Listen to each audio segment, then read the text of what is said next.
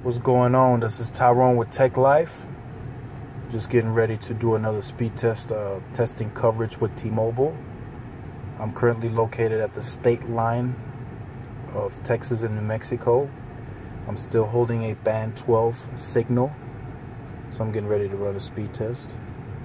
Now, we all know band 12 doesn't hold any capacity, so don't expect high speeds.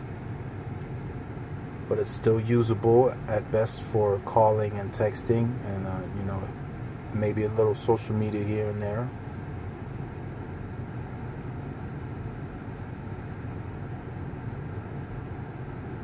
All right.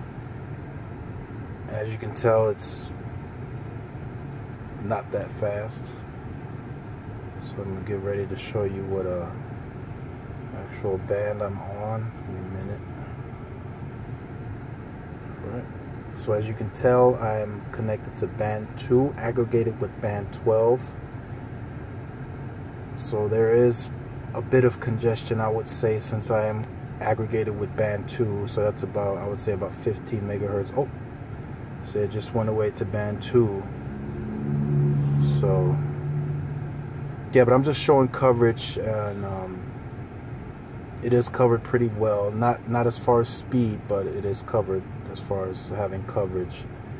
So next I'll be testing Sprint, so stay tuned, and more videos coming soon.